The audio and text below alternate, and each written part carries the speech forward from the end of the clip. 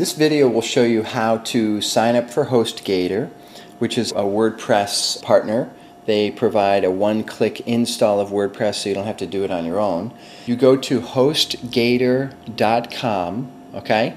The link is at the bottom of the video here. You go in the middle of the page, click on View Web Hosting Plans, okay? And you'll notice that there are three different options. Most hosting companies, and HostGator isn't the only one out there, but most will offer you kind of a beginner plan, a medium plan, and a business, what they call a business plan.